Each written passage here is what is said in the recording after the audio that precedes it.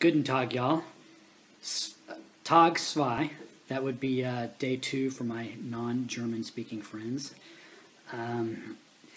Yeah, we got a little wet today, but most of the day was a good walk, except for the fact that I've just got so many blisters on my feet I can't even count them all.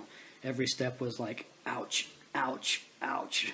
But we made some pretty good progress. We got to Steinenrhein, and we crossed over the river and made it all the way back up to a place called Horn, and now we're both ready to crash. Cowboy's over here already sleeping, as you can see, or at least falling asleep.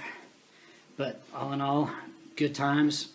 So keep you posted on Randy and Cowboy's excellent adventure. Cheers.